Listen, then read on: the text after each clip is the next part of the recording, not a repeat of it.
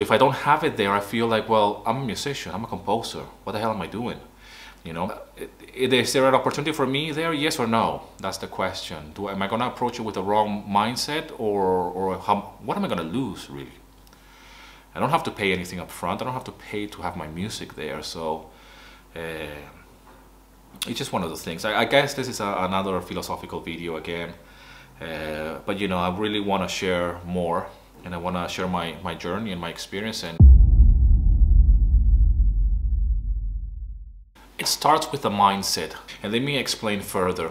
There's a lot of argument in the music licensing world in general that it's a very slow process, that the money is not enough. And this is true in the music industry as a whole when it comes down to streaming services, or if you have your music on places like Spotify. Especially lately, I've heard a lot of things about Spotify. I'm not involved with Spotify yet, just quite yet. I have my music only for licensing and not for streaming services. I might do that in the future, but I always keep my eyes when it comes down to anything that has to do with the music industry, and especially online, in the online world. I keep my eyes and my ears open to see what's happening and how can I join this industry in different ways, and how can I monetize my music as well in different ways. So it comes down to the mindset, and if I see music licensing or selling my music on royalty-free libraries like Pond5 and Audio Jungle as something that is an opportunity, or if it's something that is something bad for me or my music. It's no secret that takings are really low when it comes down to royalties. And it depends on the license as well. I've shared many times in the past before here on this channel of how much I earn per tracks, and how many, depends on the licensing as well, depends on how you price your tracks in certain libraries. And it comes down to see if you can see this as something that is a good thing for your music, or if it's something that is something positive for you as a composer, or you can see it as something negative. And it depends on how you see the world. So if you think that this is something negative for you, then that's exactly what it is. It's something that is not worth it. It's something that is not enough. And you're gonna experience just that, okay? And there's a lot of people that don't do it. There's a lot of people that are really in denial, or they're really negative about this, and they're just not willing to sell their music on royalty-free libraries. And hey, it's a free world. But you know, I mean, at the end of the day, it depends on how you see the music industry. It depends on how you see the opportunities that are out there for us. I'm not saying that I agree 100% with the takings. I'm not saying that it's a fair world out there. This comes as a no surprise. But if I put myself again in the shoes of somebody that is new, or somebody that wants to join this world of music licensing, then I will see it as an opportunity. For sure, because if I'm a composer and I don't have my music, for example, on streaming platforms, on Spotify, and I see how low it is for the streamings, I say like, okay, yes, it's definitely not fair, it's horrendous, and I know that I will need a big number of streams in order to monetize somehow my music. But I will still see it from a different angle.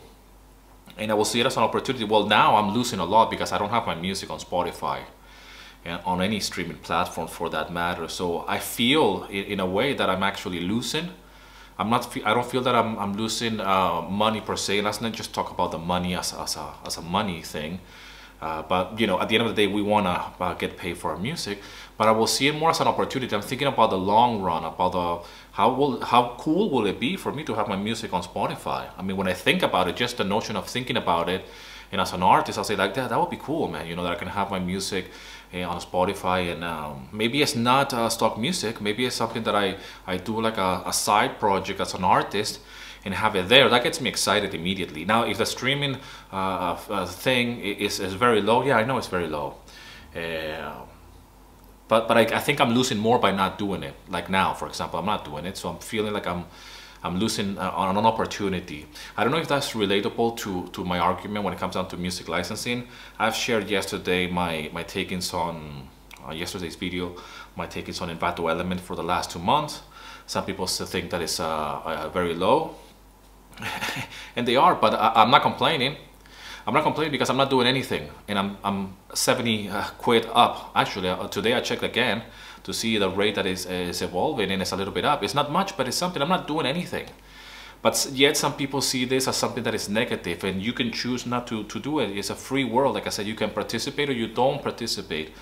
And that's why I'm giving the example of Spotify, because I get a lot of people asking me about this.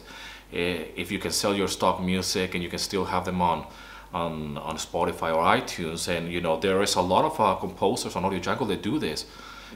I don't do this at the very moment. I don't have the same music for licensing and on streaming platforms, but I'm always have this thing inside that I want to have my music on Spotify, just because Spotify is a place where people have their music. So if I don't have it there, I feel like, well, I'm a musician, I'm a composer. What the hell am I doing? You know? So it's the same thing with you. If you're a composer or you're an artist, and you could be doing different things. I just think that you're missing out if you're not really participating on a marketplace like Pond5, for example. And that's my argument. And it's the same with streaming platforms. It's the same with subscription, which is what I was talking about yesterday's video about Envato Elements. It's like, I'm not doing anything. I'm literally not doing much. I haven't composed music. I don't feel like I'm really being ripped off. I just feel that the platform is there. Before I wasn't participating and I wasn't earning anything. So really, nothing is happening. Now that I got invited to join in, I just literally click some things on my tracks on my Audio Jungle profile, and they appear magically on Envato Elements, and I'm making money. So I'm really, in reality, I'm 80 quid up. And I can see the potential, because this is for the long run. This will grow. Somebody told me from Envato Elements, somebody that is selling already on Envato Elements, that this slowly starts to grow. But you know, it's all about the mindset. I do believe that it's all about the mindset. However you see it, that's exactly what you're gonna get. And I'm really looking forward to expand. Really, I'm really looking forward to grow as a composer, to grow as an artist as well, and to write new music, and yeah, to join the streaming platforms as well. I'm really looking forward to something that is new. And I see a lot of composers or artists that are there as well. And yes, I'm sure they're nagging. I'm sure they're complaining about how low the streaming things are going. And lately, Spotify has been on the news a lot online. I don't really know the details, but I know that it's getting worse. And that's why we have to empower ourselves and say, like, okay, what can we do? Okay, what can we do apart from having our music on streaming platforms? What can we do in order to empower ourselves as well? And how can we move forward in this age? And you know, music licensing is for sure one way to go, especially on royalty-free libraries like Pond5 and Audio Jungle, because it's a way of getting a revenue. You know, today I'm expanding my catalog on VFine Music. I've been uploading some more tracks, and you know, I see it like something that if I'm not actively pursuing my goals and my dreams, which is just to put my music out there and make it create some money for me, and as little as it is, even with like the little takings that I'm taking with Envato Elements, this is just a small trip, but that will slowly grow. And it's the same with VFine Music. I get some sales, and I don't have much music there either. With a conversion with a Chinese currency to euros, I lose a lot. There's a lot of taxes as well, or a lot of VAT. But you know, it's in the nature of business. You know, things are sometimes they're not like what it is. And with royalties in general, if they're really low, and whatever royalties, I don't care what royalties we're talking about here, they're really, really low. But you know, it's all about the license, how big the license is going to be, and how can we see this as an opportunity, and how can we see this about how can we improve ourselves and get paid with our music. The same goes with YouTube. You'd be surprised how little you get when you put ads on your YouTube channel if you qualified to put ads on your YouTube channel. And I don't do YouTube videos because of the ads, but it's a nice payment when you get it. You know, it's a nice thing to see Google sending me some money for the videos. And when you see it, when you break it down, it's like, well, okay, you need a lot of views to make some substantial income with YouTube videos from ads. But if that wasn't there, you know, I wouldn't be making that money, you know. And you can choose to not have the Google ads if you wanted to, but I don't think YouTube wants that, because YouTube makes money with the Google ads. So if you're a YouTuber, you're not putting ads on your video, actually is harming you as well. So it's another argument, it's another conversation as well for you as a musician. If you are a musician and you can do a YouTube video, that will not only create more brand awareness on your music and you as a composer, but as well it could be another source of income as well, for sure. But again, it comes down to the mindset and what you bring to the table. What do you think, if it's worth it or not? You know, some people think that it's not, and you know, it's again, they feel like you're selling your soul for nothing, or it's the race to the bottom or whatever. It is what it is, and you can see it as the way you want to see it, but whatever you choose to see is exactly what you make up your mind to. So hopefully this video will make you see things in a different way. Hopefully I'm sharing as well my experience as a composer for stock libraries, and how can I expand my catalog and my horizons really. And I know that it has to do with the mindset. If I go through this process of joining libraries or to joining Spotify, for example, if I go from the angle that yes, it's a ripoff, a lot of artists are really bad, especially independent artists like us, you know, I mean, I'm not a famous guy, and I've seen a lot of argument as well that even famous people don't make a lot from streaming platforms and from Spotify. They actually make money other ways to supplement their income. But nevertheless, you know, if I approach this like with that mentality that is a ripoff, that I'm only getting robbed by Spotify with the streaming fees or whatever they're paying me, then that's exactly what I'm gonna get. But I still feel that I can see from a different angle. And I know this might sound a little bit naive, or this might sound a little bit like I'm living in my own world and I just want like pennies from my music, but it's not really like that, you know. I do believe that you can make enough money with your music if you're smart enough, not only on streaming platforms, but as well beyond that, as a brand, as an artist. And me as a composer for stock libraries, I just feel that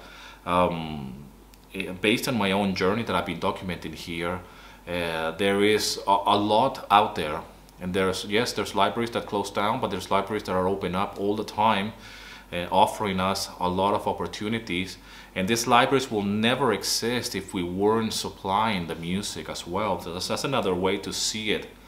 And I've been speaking with library owners lately, thanks to my YouTube channel, that it has a little bit of reach, more than before at least. And I've been speaking, so I'm getting my foot in the door of the other side of what libraries are thinking of, and I'll reveal more about this in the future. But see how library owners are thinking, and what are they need more, and what do they want as well, how do they see the marketplace. And they want the same thing as you. They want you to sell. They want you to sell, they want you to upload the music, and they want to make the sale as well, because they only make money when you make a sale on a library like Pond5, for example. It's free to join, but if you have your music on Pond5, you're not selling, actually it costs more for them to have all that big catalog, and it's not going anywhere, okay? So it's an eye-opener when I start thinking in different ways, in conversations with people that are working in the industry. And I'm thinking like, well, that makes a little bit of sense. I guess it's the same with YouTube. If you have a YouTube video out there and nobody's watching it, it's just taking some space in some server, and it's just that's dead weight really. So I have to think about that as well, you know, like, okay, that makes sense. You know, we have to create something of value and something that will sell and that both parties will benefit. And at times it's not fair. It's not fair at all. But are we gonna take part, or are we just gonna not do anything about it and not earn any money, and anyways end up doing something that we don't want to do, you know? Meaning that you might work in a day job that is not paying you enough anyways, and it's pretty much the same thing. It just might feel like you're not being paid for what you're worth, you know? And that is true in any industry. I do believe that. In order for us to excel or to go to the other side of income potential, it has to start with a mindset for sure. And what else can we provide? How much more music can I make? How much more can I upload to different libraries? How much more can I grow as a composer and as a person? And how can I expand my horizons and the opportunities that are out there? How can I take part of them? So that's why I bring the Spotify example. because I am not involved, and I really feel like I want to join in, and then I see all this negativity, but at the same time it's like, okay, but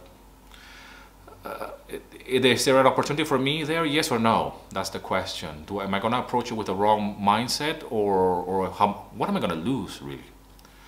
I don't have to pay anything up front. I don't have to pay to have my music there. So it's just one of those things. I guess this is another philosophical video again. But you know, I really want to share more, and I want to share my journey and my experience, and not only with Envato Elements, but as well, if this happens in the near future of me selling my music on streaming platforms, maybe I can share that a little bit more about that here on this channel. Anyways, I hope this video finds you well. If you are somebody that is new to music licensing or to royalty-free libraries, download my free guide, link in the description. And as always, thanks a lot for all the love and support. Rock and roll, and here's to your success.